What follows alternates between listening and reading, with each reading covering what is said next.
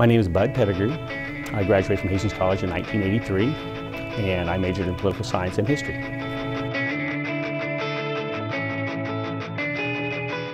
I do a variety of things. I was a teacher for 25 years, teacher and coach, and I enjoyed that. But now I'm the chairs of the Nebraska Democratic Party, and I work for former Senator Bob Kerrey and his PAC Foundation. I live on the phone. I do a lot of fundraising.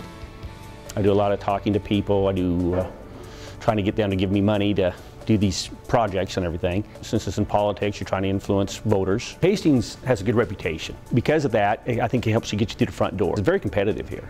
It gave me a lot of self-confidence that if I could compete against Hastings College people, I could compete against just about anyone. So I think that's helped a lot too.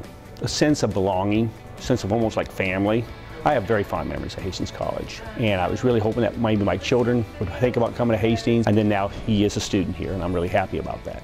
You're going to be involved with people who maybe are famous. Don't be frightened of them. They're just like you or I, okay? Two, you got to work hard.